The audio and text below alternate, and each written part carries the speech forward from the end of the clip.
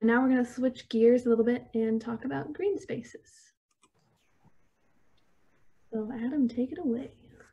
Yeah, so this slide is pretty near and dear to my heart. I had a similar journey as Audrey. My major was actually wildlife conservation in campus. And so took a little bit of a detour with waste, but like we're saying, everything is related.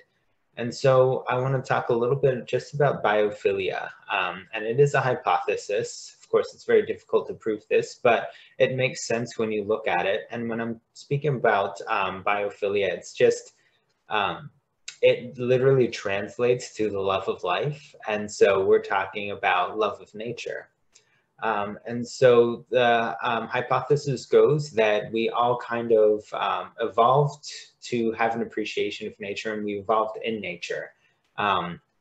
When early humans weren't exactly in cities with concrete all around us, we didn't have our own apartments or anything like that. So it makes sense that we're very attracted to, we're very familiar with, and we want nature around us, and we want to be in nature.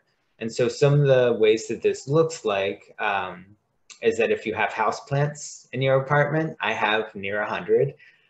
If the background on your desktop is a mountain, if having natural light and big windows is important to you, and if you just notice that you have to spend some time outside, like if it's a long day at work and you look out the window longingly, that is all support of the biophilia hypothesis, that nature sustains us and we kind of need it to be happy.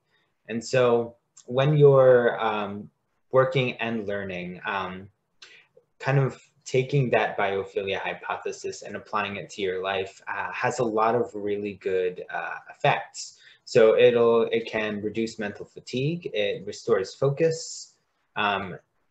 Being out in nature provides settings for experiential learning, especially if you're in a garden.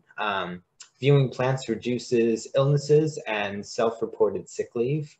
And having those views in your dorm, being able to see nature leads to improved mental function.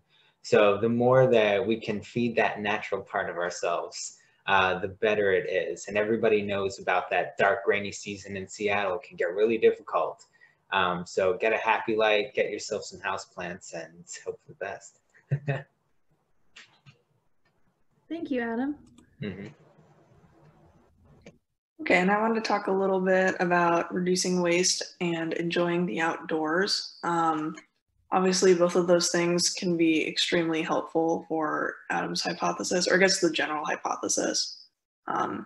So I want to talk a little bit about just using reusables.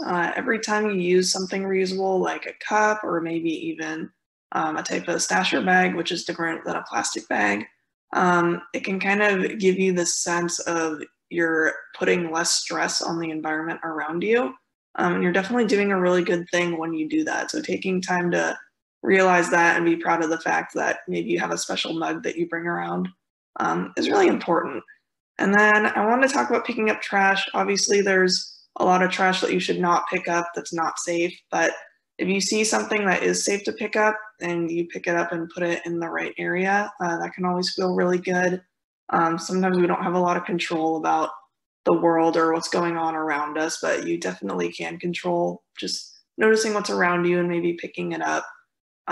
Even just doing one of that a day or a week is not only helpful for you, but helpful for the environment and the world around you. And then I wanted to talk about getting thrifty. There's a lot of reasons why being thrifty makes people excited. You can save money, you can find something really cool you might have not seen before. A lot of times it's one-of-a-kind things, but it also plays into that reuse concept and reduce, reuse, recycle. So all of that stuff is super helpful, not only, again, for the world around you, but also just for your mental health and well-being. So those are even the little things it's easy to focus on and have that help you out. Yeah, and then one more thing I wanted to add about thrift shopping related to the outdoors is that lots of people think that or like a barrier to getting outdoors is gear and how expensive it is. But at least in Seattle, and I know online as well, there's lots of different local consignment shops and used gear stores out there. You just have to do a little bit more digging, and that helps to eliminate the barrier of really expensive specialized gear for getting outside. And oftentimes you don't need all of that gear. You can just walk outside your front door, yeah, and have those benefits. So yeah, it's great when you can find a good deal on a really expensive like jacket or something too. So that too, and the thrill of the hunt. Thank you, Madeline. So this is coming close to the end of our prepared content. We just thought it would be fun to showcase some of our favorite green spaces on campus.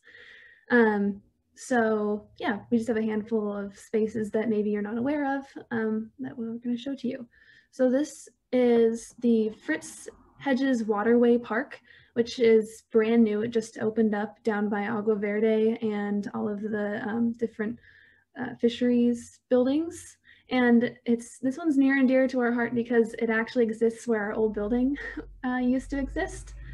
And that building, we moved out in 2015, and now there's a beautiful park where our relatively old and rundown building was. So especially when the weather gets nicer, this will be a really wonderful park to enjoy. Lots of great seating, and they have kayak launching and all of that. Next up is the UW Farm at Mercer Court. As many of you probably know, the UW Farm has has a couple different locations on campus, and then they have their main location down by the Union Bay Natural area. But this is a great resource right on the edge of campus, and it's close to our office, so I often detour through it when I'm walking back to the office, and there's benches to sit and enjoy. You can almost see the water from some of the areas at this site, and they always have interesting things growing all year round. It's surprisingly green right now, even though we're getting towards winter. So that's a neat place to check out. And then, of course, we have the Medicinal Herb Garden, which exists on a couple different sites, basically from Benson Hall all the way over to Rainier Vista. And this part of the garden is my particular favorite because they have like some water plants growing, and it's kind of an enclosed secret garden feeling area. Wonderful benches, and it's right across from the Life Sciences building. And then we have this space, which is just above the Medicinal Herb Garden, right next to Rainier Vista. And this is a space I didn't know about for until a couple of years of being on campus. And it was recently restored through the Society of Ecological Restoration and a couple other groups on campus. So they removed invasive species and added native species. And it's really special because there's actually a great blue heron rookery above the pathway. You just have to walk off the path a tiny bit, and if you look up, especially right now when there aren't that many leaves, you can see about a dozen different heron nests. And in the springtime, you can actually see the great blue herons coming and going from those nests because they lay their eggs there every year in the springtime. So it's a really special place that I encourage you all to go check out. And this is a relatively new spot on campus. It was just restored, I think also through the Society of Ecological Restoration. I'm not 100% on that, but they have lots of native plants with great educational signage about all the different native plants, some neat benches. And then of course they have a habitat tree. And habitat trees are really special because they provide microhabitats for all sorts of organisms. So from invertebrates that live inside the decaying wood, and then woodpeckers eat those invertebrates, and birds, bats, and raccoons will make their home inside hollows of these dead trees. So it's really special that UW strives to keep some of these dead trees standing for all organisms to enjoy. And then we have Grieg Garden, which is a grassy space with some benches and beautiful trees right next to Smith Hall, Thompson Hall, and the Hub Lawn.